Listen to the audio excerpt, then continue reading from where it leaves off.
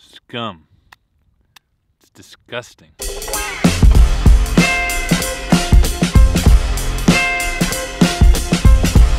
Well, it's the beginning of June. We've used the tractors to work up all the ground. We've flooded all the rice fields, flown on all the rice seed.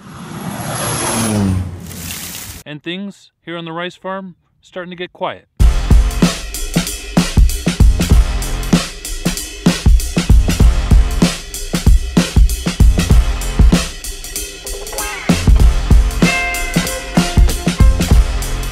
Just because things are slowing down doesn't mean we can take our attention off the rice fields. In fact, we need to be even more cautious because we have plenty of pests which are competing against our baby rice. This field was planted about a week and a half ago, and as you can see, the rice is doing quite well, and that's largely due to our water management as we fought against one of the early pests in the growing process, scum.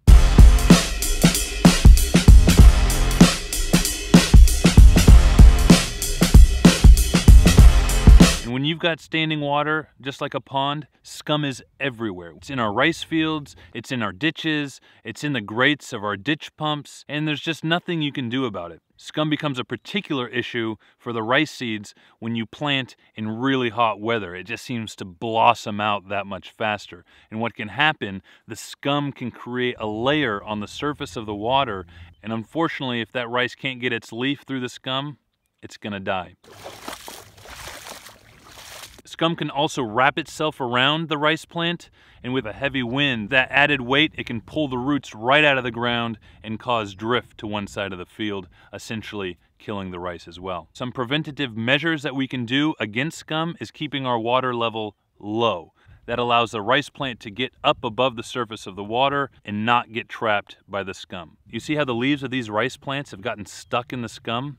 That scum is going to keep it sucked down, and there's no way these plants are going to make it. If the scum gets too out of control, we can fly on a treatment with the crop dusters called bluestone, which is copper sulfate, a natural product which helps neutralize the scum and basically just kills it off. But that, of course, is an added expense, so we'd much prefer to keep our water level low and help that baby rice get above the surface. So scum is an obvious pest that we have to deal with during the beginning of the rice production process. It's disgusting. So as you guys can see, a rice field during the first week and a half isn't really that beautiful with the scum competing against the rice. However, once the rice gets above the surface of the water, you have this beautiful, majestic sea of green that's inspiring and super rewarding for the rice farmer. And of course, we do have rice fields that are in that phase. So let's go check out North Sligers that was planted about 3 weeks ago, and we'll get that nice, beautiful sea of green.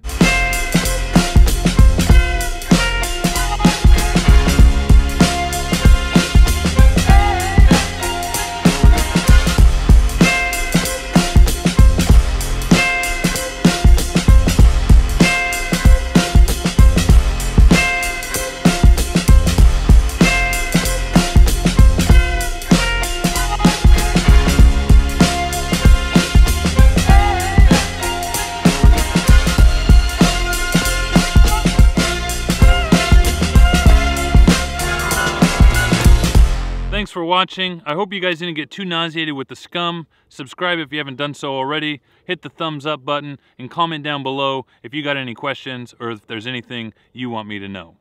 Have a great day.